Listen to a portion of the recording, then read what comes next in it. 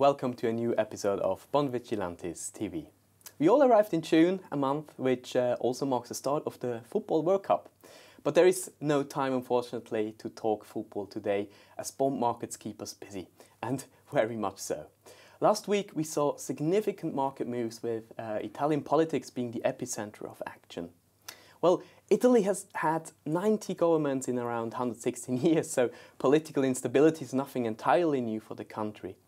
But this time, however, markets feared another round of elections looming, with polls suggesting an even higher share of vote for the populist parties. And given the size of the economy, markets started to worry about a Eurozone tail risk event. As a result of this, we saw the spread of 5-year Italian government bonds shooting up to high yield levels. Part of the sell-off has reversed towards the end of the week then, after Italy managed to finally form a populist government. But still, with so much action in the government bond space, I'm particularly keen to understand how the Italian market, high-yield market, is coping with the current situation. To answer this, no one would be better placed than James Tomlins, high-yield fund manager at M&G. Morning, James. Good morning, Mario. So, Italian issuers account for 17% of the European high-yield market, so it's a significant amount. So how did those Italian businesses with higher credit risk perform during those last couple of days? Yes, so last week was a pretty volatile and weak month for all Italian risk, as you can imagine. But there was a lot of difference in terms of how individual bonds and companies performed. Those companies that were very focused on domestic Italian or Italian government bond risk did very badly, particularly bank paper, Italian AT1 and CoCos, in some cases lost 20 percentage points over the course of the last few weeks. On the other hand, good quality Italian corporates with lots of international businesses and foreign earnings actually held up very, very well. So you've really got to dig into the weeds to see how the difference in these bond prices have come about. And the great example, it's also mattered how long your bond is, how long dated it is. For example, Telecom Italia 55s, very volatile piece of paper, very sensitive to spread moves, sold off several percentage points. Telecom Italia 20s, much shorter dated, much less sensitive, held up incredibly well. So volatility is something we generally like as active managers, as volatility creates mispricing, good entry points. And towards that, have we been looking into particular names that have weakened, that are unduly punished maybe? It's a good question, and I think what we've learned over the last few years is that politically inspired volatility can often create some very nice investment opportunities in the short term.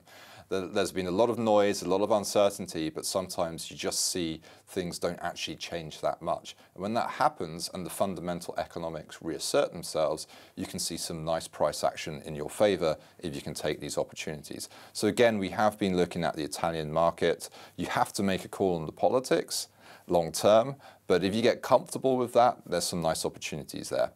In particular, for instance, we had a new issue last month from a company called Nexi Capital. Great business, happens to be in Italy, has sold off. We think that could be a nice example where there is some opportunity. And talking about this business, you told me that there's also been some interesting things going on in terms of covenants, right? Yes, one of the big criticisms and a fair criticism for the new issue market in high yield over the last few years has been this covenant weakness, i.e. the documents and the rules governing these deals are getting weaker and weaker and less investor friendly. And Nexi Capital had some pretty aggressive terms in its documentation when it first came to the market. But it was very, very pleasing to see the whole high yield market as a whole in Europe push back against these document changes and reassert a much better position for bondholders in the long term.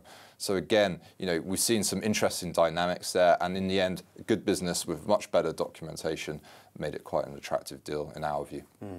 And talking about engagement, I know you, James, spent a fair amount of your time analysing the high-yield market on environmental, social and governance factors.